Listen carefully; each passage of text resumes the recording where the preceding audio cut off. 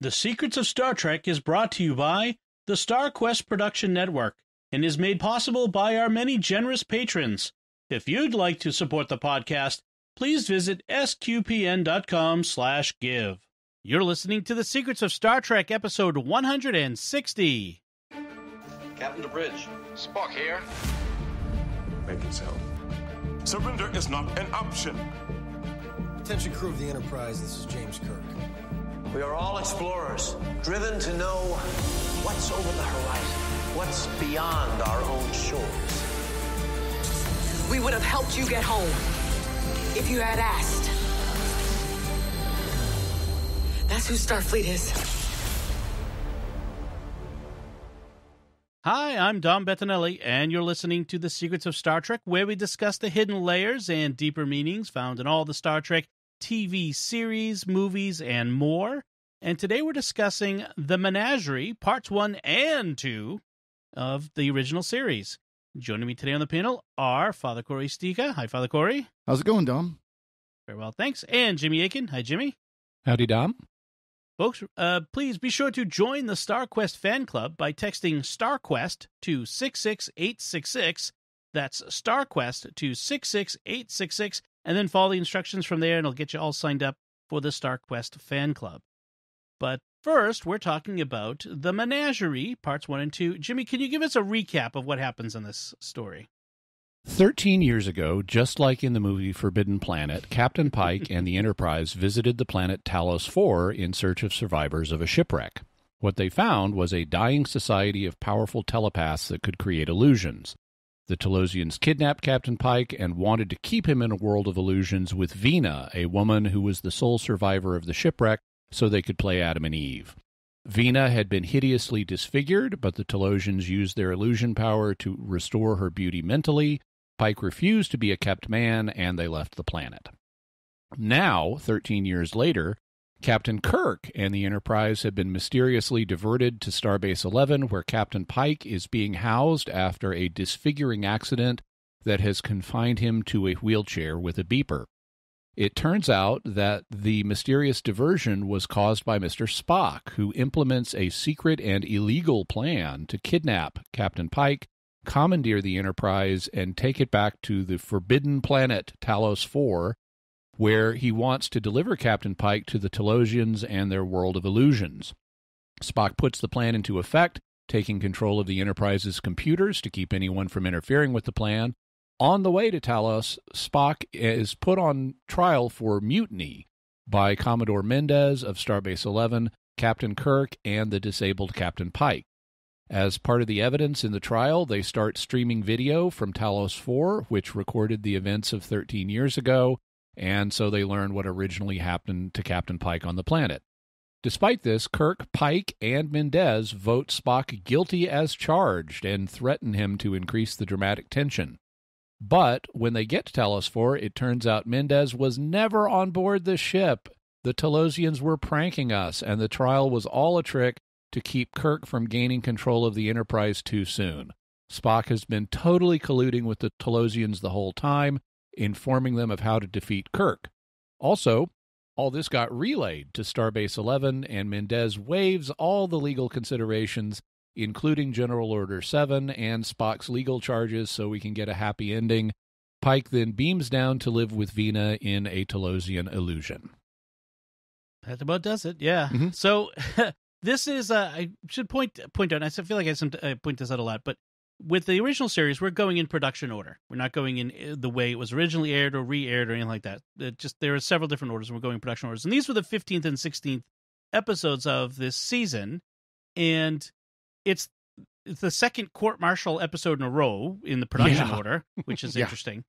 And the reason we get this two-parter, which is, I think, the only two-parter in all of the original series. Only one. Yep.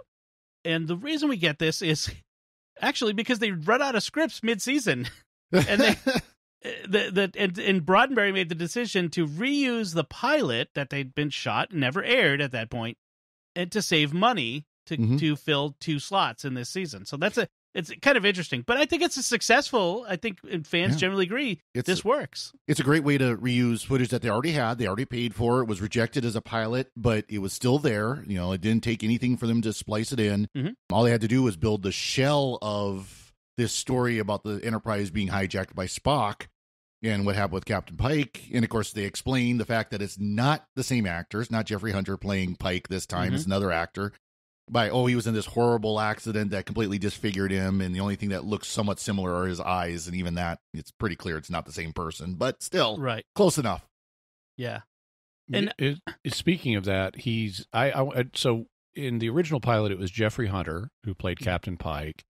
In Discovery and in Strange New Worlds, it's Anson Mount. In the J.J. Abrams reboots, it's Bruce Greenwood. Yep. The man who's playing Captain Pike here is Sean Kinney. And it's clear that he's visually distinct. I mean, he's in the wheelchair, but he's also miraculously turned from a brunette in the pilot to a blonde here. Yeah. But I just want to say, I mean, clearly the best of all of the Captain Pikes, by far, is Sean Kinney. It's just the way he sits there with his mouth hanging open and the way his eyes occasionally move from one direction to another. There's just so much subtlety in his performance compared to all the others. They're just so over the top. Yeah, but if you really want a subtle performance by Captain Pike, clearly Sean Kinney is the best. So you're saying this is how Strange New World should be? It should be his adventures in the wheelchair? Yeah, I think that would be great. I mean, just imagine all the places that the Telosians could take him, all the strange new worlds their illusions could conjure up. Oh, the worlds you will go, the Susian Star Trek. Actually, I was thinking about that. Pike may have the most different actors playing him of any character in Star Trek. If you think about it, I mean, we've had two Kirk actors and two Spocks and all that sort of stuff. Oh, no, Spock's going to beat him though. Spock has been played by more people. Leonard Nimoy's the classic, of course. Oh, yep. But then we've had the Discovery Spock, we've had the reboot Spock, we've had the young Spock on the Genesis planet. That's right. We've had the young Spock in the animated series. We've had the young Spock in Discovery. So that's at least 6. Well, we've had, in fact, several Spocks of different ages in the Genesis planet on the Search for Spock. So you're right. Yeah, that's true. I'm also glad they reused this because it gave the fans an expanded backstory and a glimpse into this other age on the Enterprise. Yeah. If this had never been done, there would be, there was this mythical pilot that was out there, but we've never seen it. It's never been released and stuff. But right from the beginning, the pilot, in essence, with some edits, was released to fandom, and it was made canonical. So fans could always look back on this earlier era and imagine what it would have been like. We didn't have to wait till DVD to watch it, but go ahead. Or little clips to come out over time as you know what happened from cutting room floors, whatever. But it is interesting to look at the difference between the pilot. And, of course, we talked a little bit about that when we talked about the cage, however long ago that was. But there's, it's been a while.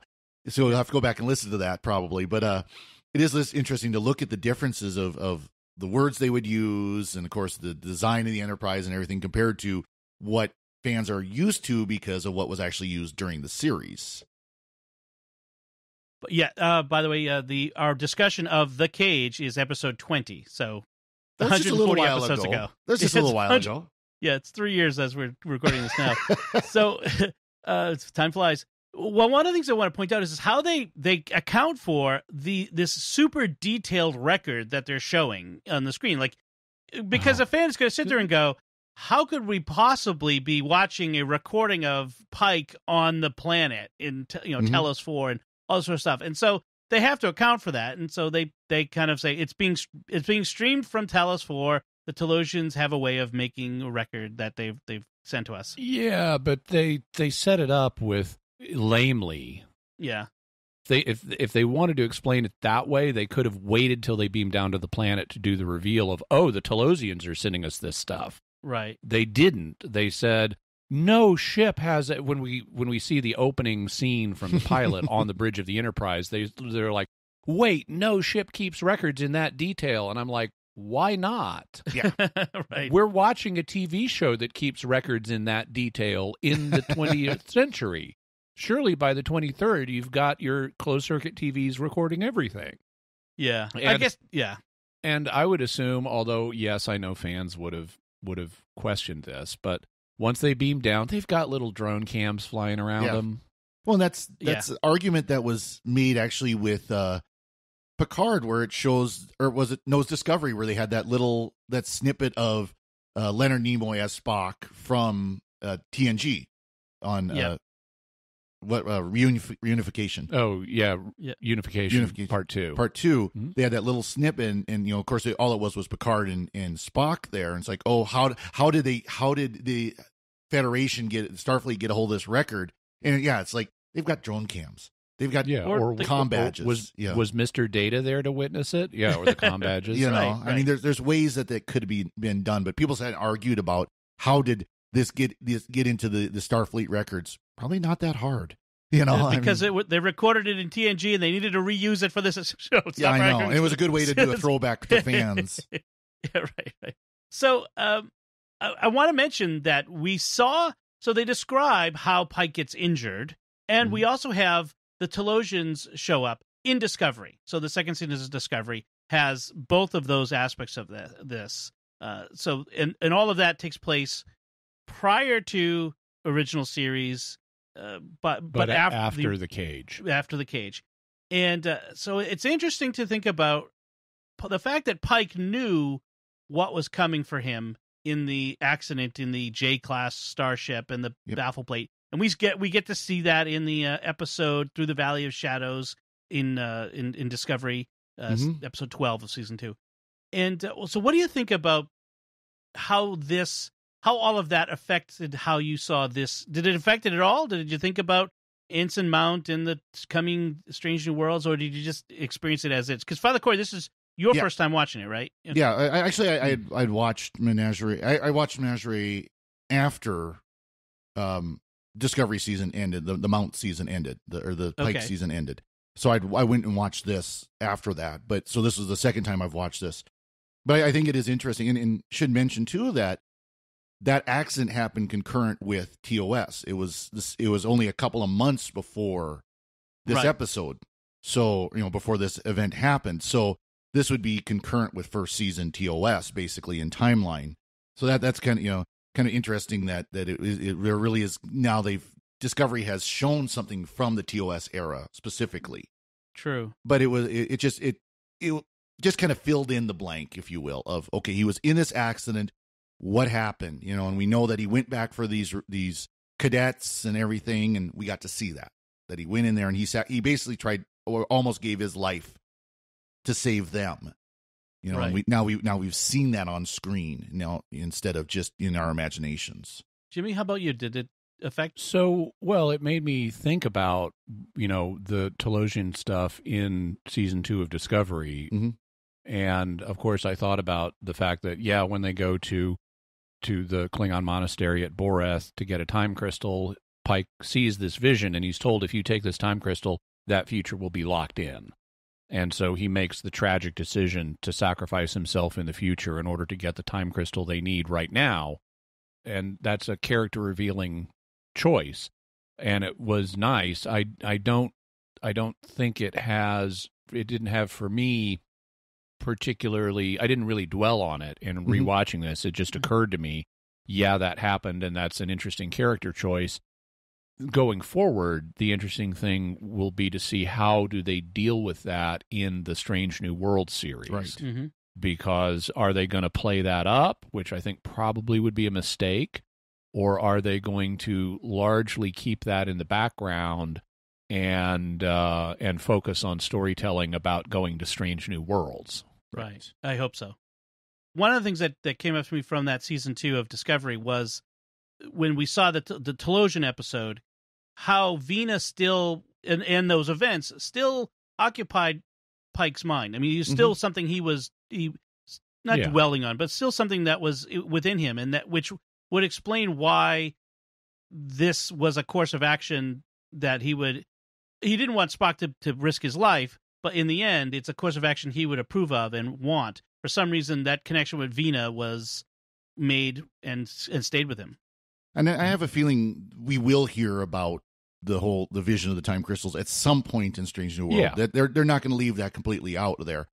But I have a feeling it's going to be something that's going to be part of maybe one episode. I hope it'll be, maybe it'll be part of one episode, just kind of a flashback type of thing, and that'll be the end of it. Passing. Yeah. Yeah, I don't mind them mentioning it occasionally as long as they don't build it up into a big central pathos plot. No. Yeah. I do want to, speaking of Strange New Worlds, I want to think, I would like the end of that series when it comes to be Pike passing on the Enterprise to Kirk. Yeah. That would be nice. That has to be how the series ends eventually, but just a thought. So how does this change what we see here of the events of the cage? How has it changed from the pilot? I mean, they do change some aspects of the original pilot. Yeah, they delete stuff for running time. Mm-hmm. Mm-hmm. So, like in the original pilot, like in the Mojave Desert horse scene, fantasy, we get more background on. Oh, this is where Captain Pike grew up. Right. They cut that out for time. We got to see some additional aliens in other cages in the Menagerie that in the pilot that were then cut out for the Menagerie Part 1 and 2. Right. So it's unfortunate we didn't get to see those. And then they repurposed the ending. Mm-hmm. Yeah. In the original ending of the pilot, the Telosians show Captain Pike, Vina going back underground with an illusionary Captain Pike as a boy toy to keep her entertained. Mm-hmm. And so they're like, in the original pilot, they're showing that to Pike so he'll understand that she's got what she wants and she's going to be happy. And then that lets Pike go off to explore the stars, which is what he wants. Mm-hmm. In this, they don't show, they repurpose that piece of footage. So now it's, they didn't show the Telosians showing Pike Vina going underground. They took that same footage, and now it represents the actual Captain Pike going in illusory form, going underground with Vina, and they show that to Captain Kirk to show him that Pike is getting what he wants now. Right. That's the biggest change in the footage. Other than that, it's just deletions for runtime. Yep. Right. That is the biggest difference.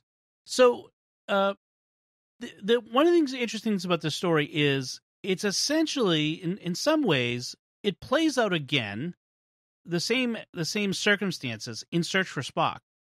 Because in Search for Spock, Kirk and crew risk everything, including their careers, to steal the Enterprise and rescue Spock from a planet from which they've been forbidden to go. Right? Mm-hmm. Genesis is planet forbidden, sure. Yeah. Right. and they take him, and he is revived in a sense back on Vulcan. So I thought it was an interesting thing that Kirk gets to return the favor to Spock that he did for Pike eventually, originally, which is interesting. One of the things that it gets me though is are Spock's actions logical? Is Spock operating from emotion here? Well, yeah, but it's implied. I mean, and in watching this early on in the runtime, I said he's had to be in communication with the Telosians to set all this up. And so Spock has been breaking General Order 7 already. The General Order 7, by the way, is under no circumstances shall any starship, even in extreme emergency, go to Talos 4 or have contact with it. And I like how when Commodore Mendez unzips the order so Kirk can read it, it's like it says at the bottom that the previous starship to visit the planet was the Enterprise with Captain Christopher Pike and half Vulcan science officer Spock. Yeah. It's like, wow, how racist. I mean, Captain Pike, not human, not Commander Spock or Lieutenant Spock or whatever he was, but half Vulcan science officer Spock instead of his rank. Yep. Wow. It's half Asian science officer. Yeah, that would be really over the top. How about just lieutenant or whatever he was? Yeah. But Spock has clearly been in communication with the Telosians, and they really hammer that point in part 2, where it's like, oh yeah, Mr. Spock totally told us how to defeat you, Captain Kirk. Mm-hmm. And so he's been breaking General Order 7. What we don't know is who made the first move. I would assume that the Telosians, because they're able to affect starships at great distance, that they learned about Captain Pike's situation, and then they said, how can we help this guy? Mm-hmm. And they then contacted Spock telepathically, and they worked out this plan. Because otherwise, otherwise, how would Spock contact them if it wasn't them reaching out telepathically? Right. But that then raises a question of the logic of General Order 7. Mendez says this is the only death penalty left on our books. You go to Talos 4 or you talk with them and you die. Yep. Okay, from one perspective, that can seem reasonable because these people, if they ever get off Talos 4, could severely endanger the stability of governments galactically with their illusion power. But I don't know that this is a rational thing, because it seems to me the thing that's keeping them on Talos 4 is that's where they want to be. Yeah. They can, as we see both in the pilot episode and in the Menagerie, they can reach way far out into space and control starships through their illusion power. Right. If they wanted to get off of Talos 4, they could totally do that. Well, and they're reaching Starbase 11. Mendez wasn't even on the shuttlecraft in the first place. That's where the illusion started, is getting on the shuttlecraft in the first place. And they don't have to reach out to the Federation. They could use Romulans or Klingons, who presumably don't have a General Order 7 equivalent on their books, or any other species that are out there, Gorn or whatever. Well, one of the things that's interesting about the Telosians is that they are, in the end, they're a benevolent people. I mean, all of the bad things that they do to Pike is waved off as we just didn't understand human nature, which the torturing bit is a little odd. But the idea is that they genuinely want the best for Vina and Pike, and this is what they're doing. They also want an Adam and Eve new race situation, that because they're dying and they want to colonize the surface of their planet with new people. And in the pilot, they talk about, we're going to bring up stuff from our underground gardens to get more plant life up here, and then you will begin carefully guided lives, and we're going to rebuild a situation on the surface. And it's implied that this is a slavery situation. Right. Now, they don't actually nail that down. They don't tell us how is this slavery, as opposed to just, we're looking for people to recolonize. We're looking for colonists, basically. Mm-hmm. Right. We want to pass on some of our legacy, and we want some colonists. Well, you could ask nicely if that's the case, but they don't really show us how. I mean, it's not like they're going to be doing forced labor.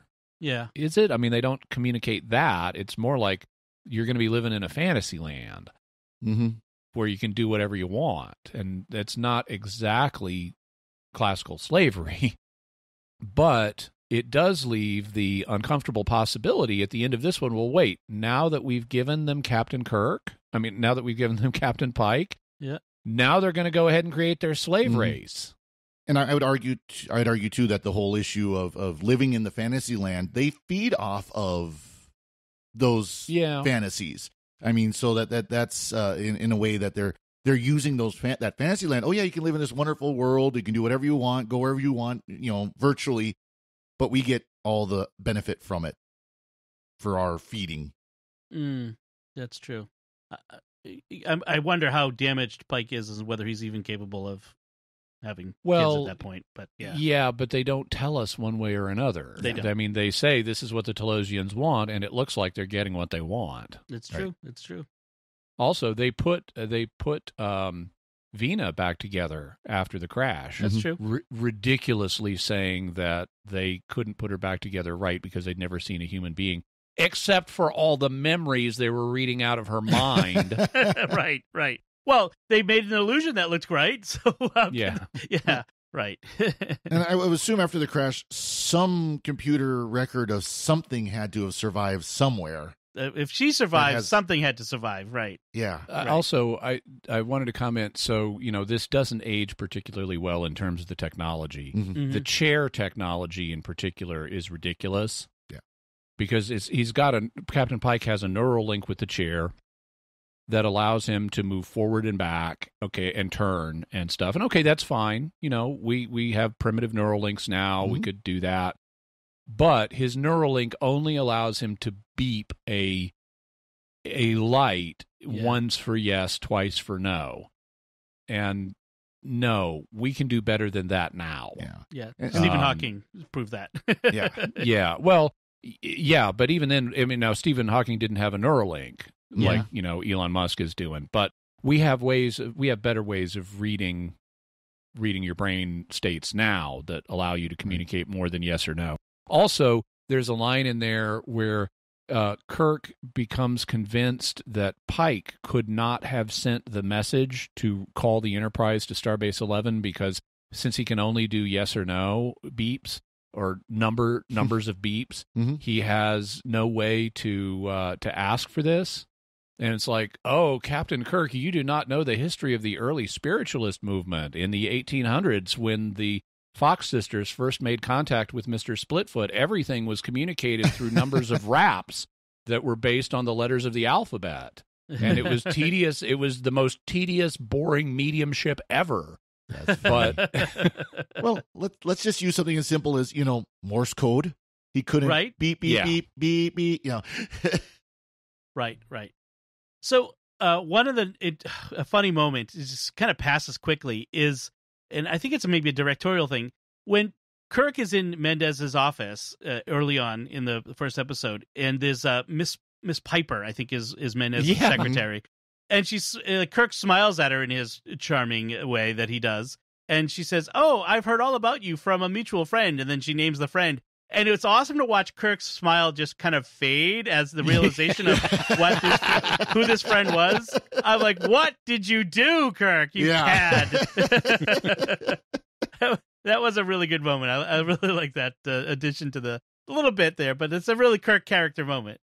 I also like how on Starbase 11, even though it's the 23rd century, we have doors that work on hinges. Yeah. Yes. So you don't have the automatically opening doors like you do on the Enterprise.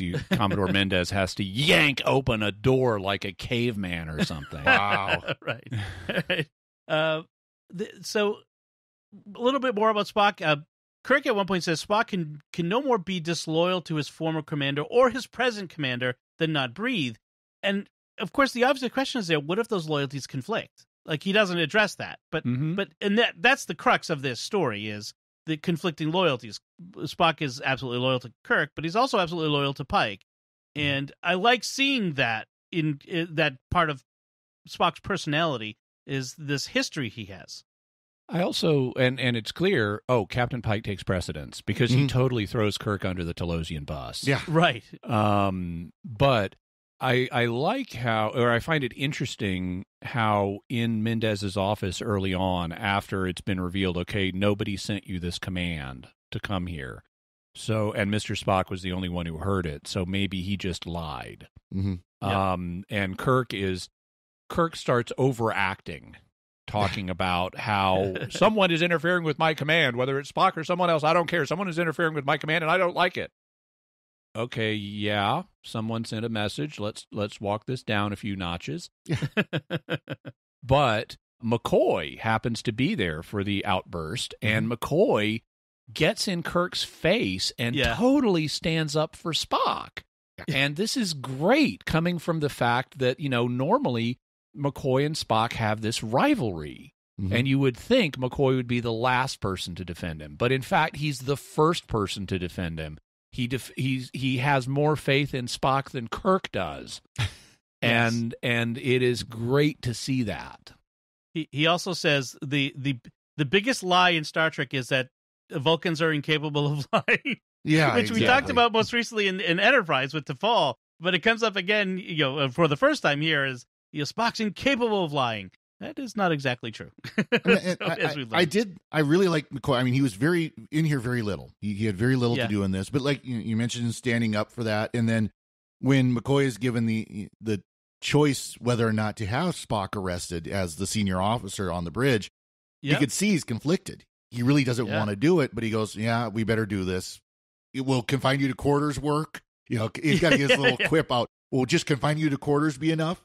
Yeah, but in fact, it wasn't enough because that's exactly what Spock wanted, because he needed to do more in order to keep his plane going. Yep, he should have been in the brig. Yeah. So, Kirk forces Spock's hand by following the Enterprise in a shuttlecraft until Spock has no choice but to stop and save him. Stupidly, this ship is not equipped to make the voyage to Talos. They know the Enterprise is faster than they are. How you're just risking your life foolishly if you take off in a ship that doesn't have a gas tank big enough to get you to Talos or enough oxygen on board. And because even after they run out of fuel, it's like, oh, we've got 2 hours of oxygen left, and then we're dead if the Enterprise doesn't stop. And that's just dumb. Yeah. Surely a starbase has a ship capable of at least reaching this star system they know the Enterprise is going to. Another starship of, it doesn't have to be the Enterprise kind, but another one. Yeah. They didn't have the roundabout class yet. That not until DS9, so... Roundabout. They also have a bunch of ginned up courtroom drama between Kirk and Mendez, where they're kind of jousting with each other and use Captain Pike as the tiebreaker on a few occasions. Yes. I find it interesting, after they realize the images that are streaming on their screen are coming from Talos 4 instead of a databank on ship. They're like, okay, this is violating General Order 7 because we're in communication with Talos 4. And Spock is like, you have no choice. The Keeper has taken control of your screen. And I'm going, you could leave the room. Right. Now maybe the Keeper can cause you to see all this anyway, but at least it will be an earnest of your desire to do the Imperial will and not communicate with Talos 7. Yeah. The Telosians control the horizontal and the vertical. They've reached the outer limits. Yeah. So the other thing I noticed is, this is really a Cage observation, but the whole plot, the Vina plot about being in this fantasy world after she's crashed on a planet, this bears a lot of resemblance to season 3 of Discovery and the whole Kelpian in the crash ship thing with the holograms. And I thought that was interesting. I wish I'd thought of it then when we were talking about that in season 3 of Discovery, or maybe I didn't. I just don't remember. The memory goes. But it's interesting to see that idea reused in a slightly repackaged in that way. There's only a certain number of sci-fi concepts that can be brought into conjunction with each other. You're going to see repeats like that. And they've had concepts like this before. TNG, there was that episode where they move the people from one planet to another and use the holodeck to simulate a journey from the one biome to the other. So they've used that kind of concept before. Essentially, what the Telosians have to offer is a holodeck. Yes, mental holodeck. It is the early, or as the original story that Roddenberry was cribbing from for the Cage was a different show. wasn't Star Trek, but it was an unproduced script for a different sci-fi show that he called it The Transporter, which is kind of funny. The whole idea of creating a fantasy world that's indistinguishable from reality. So now we know where that word came from. So Spock is caught up in... So the whole plot kind of hinges on a captain is responsible for everything that happens on board his ship that comes out in the trial. And up to a point, Lord Copper. Yeah. Well... even today, if the captain is asleep in his cabin, if a crewman on a modern ship goes off and commits murder, they're not going to put the captain to death because it happened on his watch. No, but the captain could lose his command, be demoted, which is what they're saying here. Is what Mendez, the faux Mendez, says. See, I would argue only if the captain didn't act or was complicit.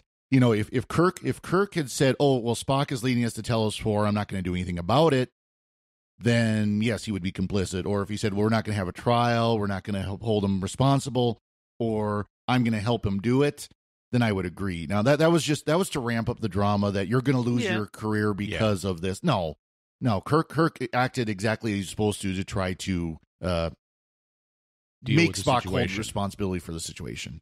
If an XO of a U.S. Navy submarine takes over the ship and drives it to a Chinese Navy base, that captain is done. Unless the captain is actively working to stop him. Yeah, maybe. Okay. Well, that's a whole nother dramatic thing. Unless the captain jumps into a fishing boat and follows him, and he's and they rowing stop after him. Yeah. Yes, that would be. So by the end, the Telosians stop transmitting. Spock's is left hanging, convicted until they get to orbit. And as you mentioned, Jimmy, we get this nice, convenient wrap up so that Spock doesn't have to leave the show and go to prison. Yeah. The General Order 7 is temporarily suspended because of everybody loves Pike, and therefore we're going to do this special thing for him. Telosian Netflix was really great. Yeah. Yes, it's a Telosian streaming series. Yes. Telosian Plush. Talos Plus. Talos there you Plus, go. yes. They got the one without the ads. So, what do you think of this? Anything left to say about this, Father Cory? One thing I got a kick out of course, reusing sets. The computer center was really just the Enterprise engineering set with more computers put in it. I got a kick out of that. And then just something that's, kind of a quirk of the streaming services. So I watched this on Prime, and they gave it a rating of 13 plus because of drug use and violence. Oh, yeah. Netflix had it as Sex and Fear. Yeah. Okay. So it's pretty tame. It's really strange when you watch these streaming services. Don't trust their ratings because they're really hypersensitive. They're hypersensitive, and I wonder if there's some AI involved in it too. Yeah, it's very strange. And speaking of the computer center, that's actually another thing I wanted to mention was Spock knocks out the two computer techs and then transmits the fake orders to Enterprise and says, "We're leaving in an hour." Like, how long are these guys going to be out? How long does a Vulcan neck pinch knock a guy out? But how about you, Jimmy? Any last thoughts? So, just as looking at it from a writing point of view, it's interesting how they work the commercial breaks into this. Mm-hmm. Like at one point, Pike gets tired, so the Telosians shut off the streaming for now so he can rest. And really, it's just so we can have a commercial break. Mm-hmm. Right. And another time, the Telosians, for no reason, abruptly stop transmitting. And Mendez says, "Oh, it looks like the Telosians have abandoned you." And Spock is like, "Wait, what's going on?" And it's really, again, just so we can preserve dramatic tension over a commercial break.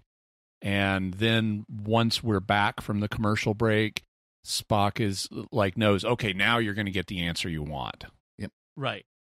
Also, even though we said we weren't going to comment really on the material from the original pilot that much, there was one moment that just leapt out at me when it's towards the end of the pilot where number one is taking a landing party down, including Mr. Spock and Ensign Colt, or whatever her name is, and they go to beam down, and only number one and Ensign Colt dematerialize. Mm-hmm. And as soon as they're gone, Mr. Spock says, "The women!" Yeah. and there's just something about the way Leonard Nimoy, I mean, yes, they are women. That was the distinguishing characteristic, so it's not illogical to point out that the women are the ones who have gone down and all of the men have been left. So it's not illogical, but there's just something about the way Leonard Nimoy delivers that line that I find hilarious. I like to imagine Spock sitting there in the hearing room, like cringing at all of his like the laughing at the tinkling plants and all of his other his yelling of orders. Scanners on. Yeah. Oh, there. So to mention a little bit more context of that kind of stuff. So in the original pilot, Spock does not yet have the emotionless persona. Mm-hmm. That's number one, and who is a human woman. And Mr. Spock doesn't yet have that. He has the exotic alien thing, but he's not yet Mr. Emotionless. And so we do get to see him like when they're touching the blue Chinese money singing plant. He's smiling and stuff like that, and he's showing emotion. And so there, was this question about, well, why would Spock be so out of character back then? I mean, what's the in-universe reason for why he would be out of character, and then why would he take on number one's persona? And I forget the writer who did it, but in the short trek Q&A, which is about Mr. Spock's first day on the Enterprise with number one, they essentially hint at that, and they show him and her bonding, and she gives him career advice to lay off on showing other people his emotions if he wants command and things like that. And so it kind of explains how his character arc is set up, with becoming more emotionless in his presentation over time. Right. Also, though, I really liked when Leonard Nimoy had a tendency to shout his lines early in the series, because he's like thinking of 18th century sailing ships where you had to bark out the order really loud if you wanted the crew to hear. And so when in Q&A he beams on the Enterprise and it's like, "Ensign Spock reporting as ordered, sir." And the first thing number one says to him is, "No need to shout, Mr. Spock." I wonder, what would you guys think about if they ever remade The Cage using Anson Mount and Rebecca Romijn and I was thinking about that because of course they could use the same actress for Vina and things like that. Yeah. And, the same actress for the Telosians and everything. I was thinking about that. It would be kind of interesting if they ever decided to do that. Using the modern sets and everything. I think it'd be actually, assuming they followed the same basic script and maybe cleaned it up a little bit, I think it would actually be pretty good. It would be interesting to see. The problem is that it would cost a couple $1 million. Oh yeah. Yeah. It would be a big deal to do that, but I wonder. I mean, it doesn't look like they're doing short tracks now, so which is too bad because I enjoyed those. There were some really fun ones. And some of them weren't the greatest, but some of them were really good. Some of them were really funny. Yeah, but the Tribbles one was awesome. But I'd be in for that. All right. So I think that about does it for this time. This was one of my favorites, but in my memory, this was always one of my favorites because it was so interesting as a kid seeing this and something that I'd never seen before. So it was good. All right, let's take a moment to thank our patrons who make it possible for us to create the Secrets of Star Trek, including Alice C., Leah M., Melanie S., Sean S., and Luis M. Their generous donations at sqpn.com/give make it possible for us to continue the Secrets of Star Trek and all the shows at StarQuest. You can join them by visiting sqpn.com/give. And we'd also like to thank Victor Lambs, who edits the show for us every week. So that's it from us. What do you think of The Menagerie, Parts 1 and 2? You can let us know by commenting on the show at sqpn.com/trek or our Facebook page at facebook.com/StarQuestMedia, or send an email to trek@sqpn.com. We'll be back next time when we'll be discussing the movie Star Trek VI, The Undiscovered Country. And we can see The Sound of Music come alive. No, I'm just kidding. The great actor from The Sound of Music. Until then, Jimmy Aiken, thank you for joining me and sharing the secrets of Star Trek. Julie Andrews is not in Undiscovered Country. You can see her doing Shakespeare in the original Klingon. And Father Cory Stiga, thank you as well. Thanks, Dom. And I was going to say that line about the Klingon. So. And once again, I'm Dom Bettinelli. Thank you for listening to The Secrets of Star Trek on StarQuest. And remember, sometimes a man will tell his bartender things he'll never tell his doctor.